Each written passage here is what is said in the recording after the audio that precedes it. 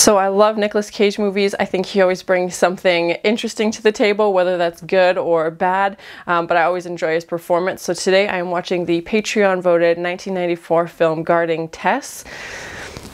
I don't know much about this. I know Nick Cage is in this obviously, but I don't know the plot, I don't know the director, I don't know anything like that. I don't really know what to go off by the title. He'll be guarding a person named Tess. I'm assuming it's a literal title, but thank you so much for sharing in this first time watching with me. If you have any other suggestions for Nicolas Cage movies you think I should watch, please comment below. And if you're ever curious about what gear I use or what's on the bookshelf, I've included a link in the description. And if you want to have a say in what movies or TV shows I watch, be sure to join Patreon. And as always, please like, comment, and subscribe to this channel, and check back often for more awesome content.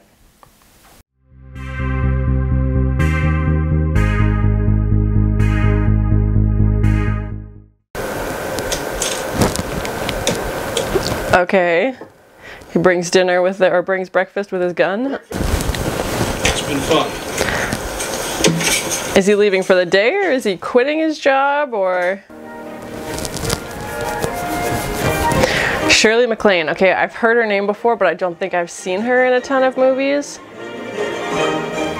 Very 90s so far. I'm guessing it's gonna be something like he's taking care of somebody named Tess, and maybe like driving Miss Daisy or something, like if she's like an older lady, because I feel like Shirley MacLaine is at this point would have been older, but yeah, that's my kind of like only real. I haven't seen Driving Miss Daisy, but that's like my only kind of prediction so far. Yes, sir. Can we have some coffee, please? Certainly. It'll be just a moment. Thanks. Yeah, it sounds like he wants to get back to like a more high profile, you know, some more action. Call him and tell him you said no. Why don't you take a moment to think it over? Yeah, I feel like he doesn't have much choice here. Yeah, he doesn't obviously want to go back. He was pretty happy to leave, so... And yeah, I'm curious why she's so important, if the president specifically is asking for this guy to watch her. Who's got it?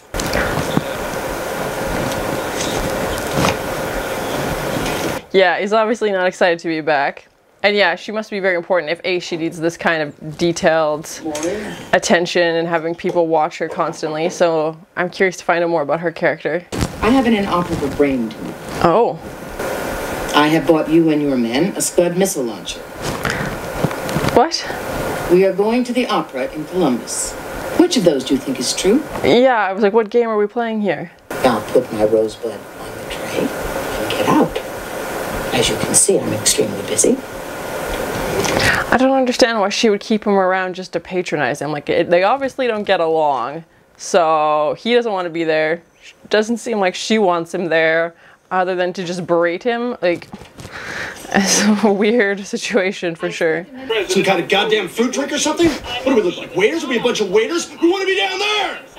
Yeah, he obviously wants to be in with the action, protecting the president, and not bringing this lady her breakfast. Sir, what is it you want, man? I want to play golf. That's what her emergency was? What? Do you remember that?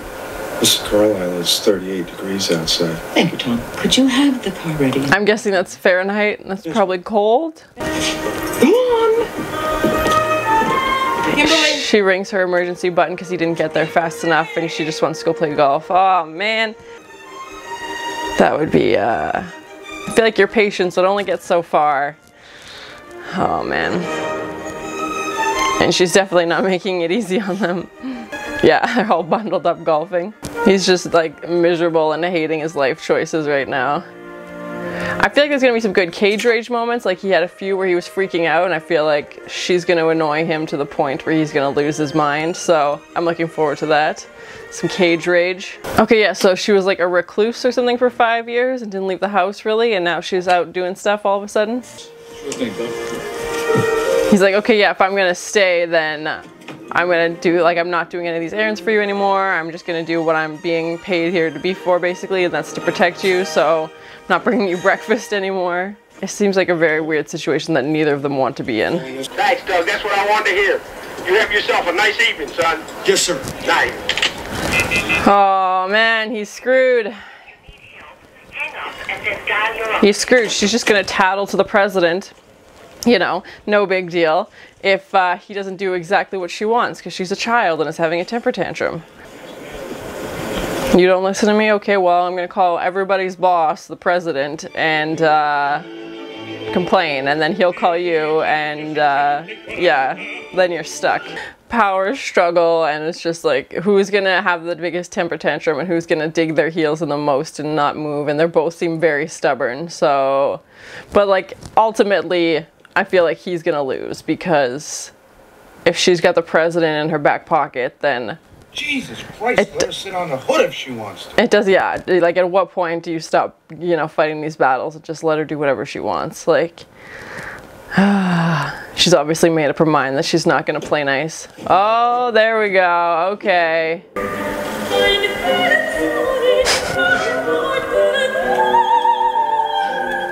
Uh-oh. Busted. Falling asleep at the opera. What do you care what she says? Yeah, it seems like she's more annoyed the fact that she even has to have this type of protection. You know what they want, private security? They want guys that can bench press 9,000 pounds. At least, yes. This is a good deal. You've let it get personal. Yeah, it does seem like, as difficult as she has to work with, it seems like relatively straightforward. Of course it is. Carlisle and Nancy Reagan. In their prime? Yeah. Mrs. Carlisle would knock Nancy out in the 6th to 7th round. Go to distance? No. Earl, go. Mrs. Carlisle, I can't. Who got you this job? Did they or did I? She's leaving them at the gas station. She's like, see y'all later. I'm taking off. I don't want this anymore. Bye. Doug, she took off. Sneaky, sneaky, this Miss Carlisle. We'll go in there and talk to him, okay? Doug? He's like, no, I'm mad. I want to talk about this right now. I want you to go in there and tell Earl to meet me in the office. Okay? All right, just the driver, you know. Oh, shoot. Oh, he's beating up the driver. Oh, you're fired, Earl. Trust me. I think he's made it pretty clear that Miss Carlisle has the final say, so... Look at the nurse. No, they work for you. But this guy works for us, and he's gone! Cage, rage. I told you people to hire him. Yes. He's my chauffeur. And he's dead! Oh, screaming match. Here we go. Who can yell the loudest? Always a fun game. To remind you that you can refuse Secret Service protection anytime you want. Oh, okay. I believe you already know that. Interesting, yeah. Okay, so it seemed like she was like being genuine for half a second and actually wanted him to stay, and she knows she's not following the rules obviously, but is also trying to like live her life, whatever that is, even if it's an hour being alone in a car. This morning she has refused Secret Service protection. Where the hell did she get an idea like that? Yep. Lunatic breaks into the house and cuts her goddamn throat. What about that? Well, I agree, sir. You think President's calling him while he's on the toilet. I'd be honored. I'll be there. Thank you. All right, have a nice day, pal. So I will. He goes from like a rage to calm and like, you know, actually come over for dinner, but I'm gonna yell at you for a while first. Like, yeah, if she's refused her Secret Service, and yeah, he's like, it's more about what the public thinks. Took your advice. I did what you wanted. Now leave me alone. Driver. Yeah, she's like, you didn't want to be here, so I finally made that possible, and now you're back. Like, yeah, and it's basically because the president's saying he has to. It's not really his choice. Yes.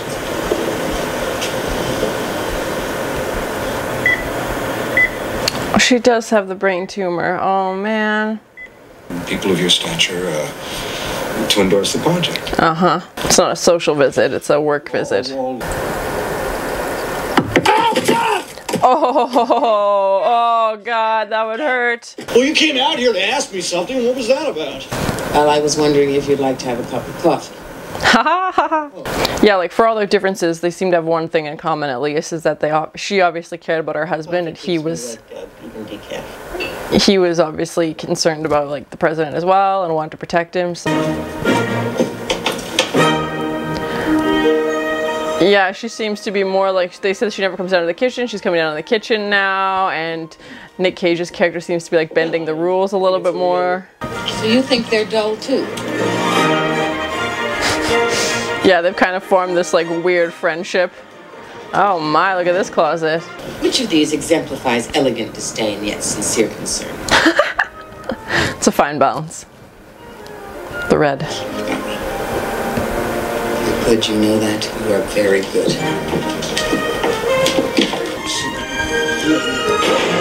Yeah, there's like this weird power struggle, and now that the president's coming, he's like excited again because it seems more like as what he wants to be doing.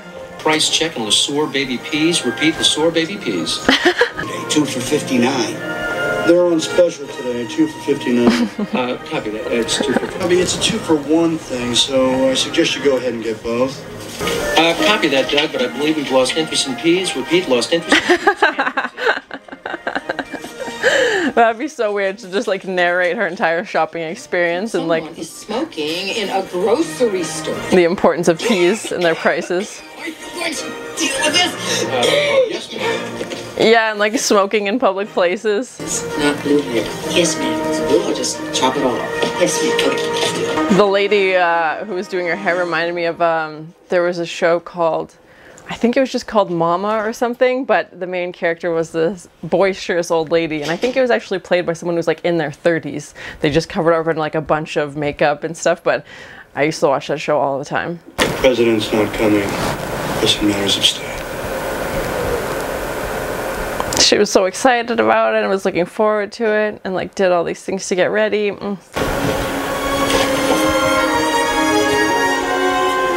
Oh no! I hope she's just asleep. Hey! Oh, it was a trick. Stop! What? Hey, Earl, stop! Yeah! Oh, come on. Let's call Washington. Yeah, maybe this was a plan with her driver or something. I don't know. Little old lady. You disgust me. That's not helping, sir. Driver unconscious on the front seat. Oh, Mrs. Carlisle was not at the scene. what? Mr. President, Tess Carlisle has been kidnapped. I don't know if that's what's happened. I feel like she tried to make a break for it. That's the best thing to do. Thanks. Okay, yeah, so she was kidnapped. They left a ransom note. Get any personal stuff and get out. And now, yeah, everybody knows about the brain tumor. Cigarette lighter. Right there in the door. Makes a little round crescent-shaped burn. Yeah. How's it going? You getting anywhere? Yeah, I knew she attacked him. I knew it. She was making a run for it, this little lady. No, of course it's not. See, you should be asking him the questions. Hated her guts, true or false. Are they trying to set it up like he organized this or something? We're going to have you available to us, Mr. Fowler, at our convenience. Oh, okay. He wants to kill me. Good God, does that tell you anything? Come on, Doug. I'm telling you to holster your pistol. Ah! I'm going to count to 5 and then I'm going to shoot one of your toes off. Oh my. Not the toe. Shoot another toe. Doug, listen, I don't know anything. Will you just get that through your thing? Oh my God, he meant it. He shot the man's toes off. We don't have time to meet his lawyer, right, Earl? Oh, God help me. Cage rage. Farmhouse. Okay. Oh. Farmhouse. Yeah. I don't think so. Oh. Really? Listen, it's my sister and her husband. Check it out, Doug. It wasn't my idea. Oh my God. They made me do it. The driver's sister and husband kidnapped. And they're holding a ransom for $15 million. Or it's all just a ruse and nobody's there.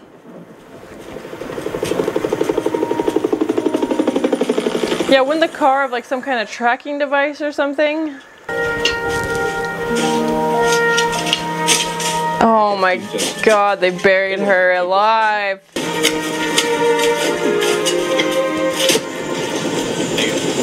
Yeah, I hope she's okay. Oh man, this took a turn. I honestly thought she was just gonna like make a run for it and like would be in Florida or something, living her best life. Oh, that'd be terrifying. Carlisle. Aw, poor lady. Yeah, she wants you on the chopper.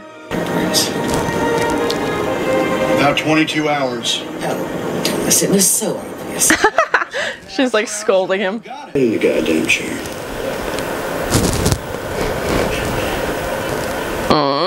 A turning point, perhaps? Will she listen to him? Okay, here we go. Compromise, Oh, and it looks like her daughter's there now. Is that just following behind with their family? Okay. So that was my first time watching the 1994 Nicolas Cage film Guarding Tess. It wasn't my favorite Nicolas Cage movie overall, but I still enjoyed it. It was heartwarming and had some funny moments for sure. And I liked how they became friends at the end of the film and kind of put away their differences and seemed to work together and be willing to compromise and weren't so stubborn. I haven't seen a ton of movies with Shirley MacLaine. Comment below, what is she most known for? But yeah, it was nice to see her on camera finally, as I've heard her name a bunch of times. There was definitely some good Cage rage moments when he was freaking out, especially that scene in the hospital when he shoots that guy in the toe. He was not having it. He's like, I'm done with this. I need to find her. Honestly, I thought she had just ran away, as she had done that a few times before, so I thought maybe her and the driver had some kind of plan to escape and that she would just go off and not deal with the Secret Service anymore. But that was obviously not the case, as we find out she was in fact actually kidnapped and in this pretty horrible situation, and luckily Nicolas Cage's character was able to rescue her and bring her out. We find out Tess is in fact the former president's wife, and that the president had passed away and he's no longer president, obviously, and that's why she has a Secret Service detail, because in the public's opinion she's still someone of value and she's still, you know, very important to the public, even though she doesn't have an official title or official role so much in government or politics or anything like that, but she was definitely a very spunky character, and I don't know, it'd be someone I'd want to work with. She seemed very a bit hard-headed and very stubborn, and her way or the highway kind of thing, and as much as she seemed to want Nicolas Cage's character there, she definitely didn't make it easy for him. And the beginning I was like, is this just going to be a movie about them fighting for 90 minutes, because I don't want to deal with that. Like, that seems just like frustrating, is that there's no resolution, but obviously we see them come together at the end and have that bond. But yeah, the first half of the movie I was like, you don't want him there, he doesn't want to be here, like I'm sure someone else can fill this position. But I did feel bad for her, because obviously she's, as difficult as she was, I don't think it was a position she wanted to be in, obviously. She did end up kicking them out at some point, which then brought them back, but she just has these strangers who were hired to be in her house basically for the rest of her life, which we also found out she has a brain tumor, and her whole like day and her schedule is just kind of, it doesn't seem like she has a lot of privacy, obviously. Her whole world is kind of stuck around having the Secret Service come with her and having her follow to the grocery store, and if she wants to go do this, they have to always be with her. So I feel like she was probably annoyed that she couldn't live the life she wanted to because she had so many restrictions on her. So I did feel bad for her that way, and it did seem like she was pretty lonely, and maybe that's why she reaches out to Doug, Nicolas Cage's character, and tries to form this friendship with him towards the second half of the movie, since it doesn't seem like she's super close with her children either, and I assume her husband was probably her best friend, and when he's no longer there, that there's a giant hole in her life basically. I like that there were some elements of comedy in this as well, as much as I would have loved some more Nick Cage one-liners and some more Cage rage moments from him.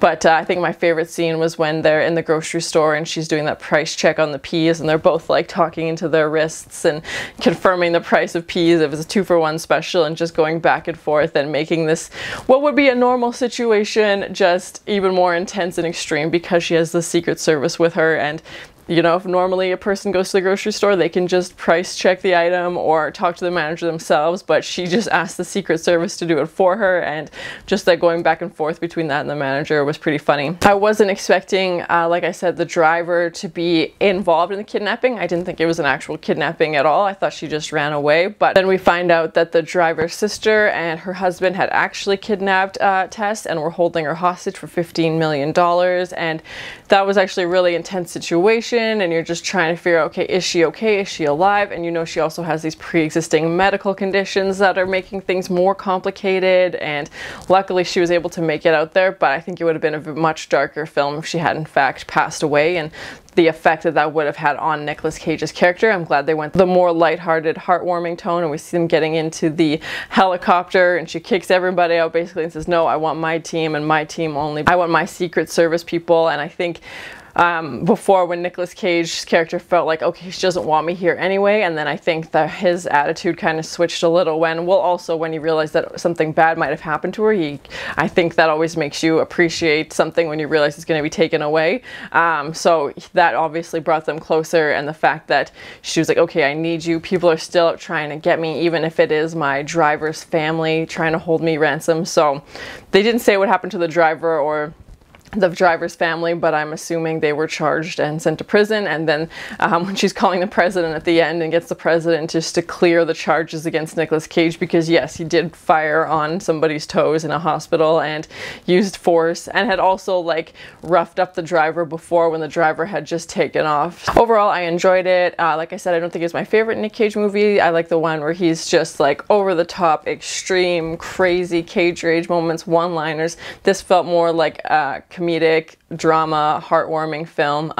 Definitely had some moments, but I still like some more Cage rage. But yeah, it was interesting to see this character kind of, he starts off leaving his job. He's like, you know what, I'm done, I'm out of here, I don't have to deal with this lady anymore, I've put up with her for 3 years, I'm out. And then of course she requests that he comes back, and throughout the course of the movie we obviously see their bond shift and change, and I'm hoping he's deciding to stay. It sounds like he's going to stay for the next 3 years or whatever his term will be with her.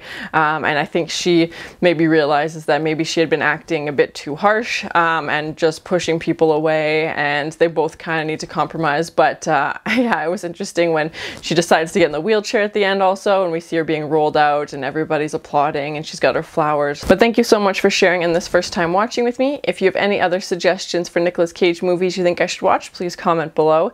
And as always, please like, comment, and subscribe to this channel, and check back often for more awesome content. Laundry and a Whopper. Gertrude, she's just gonna tattle to the president. Uh-oh. Busted. Falling asleep at the opera. She's leaving them at the gas station. The importance of peas and their prices. Oh, she does have the brain tumor. Oh man. My god, they buried her alive.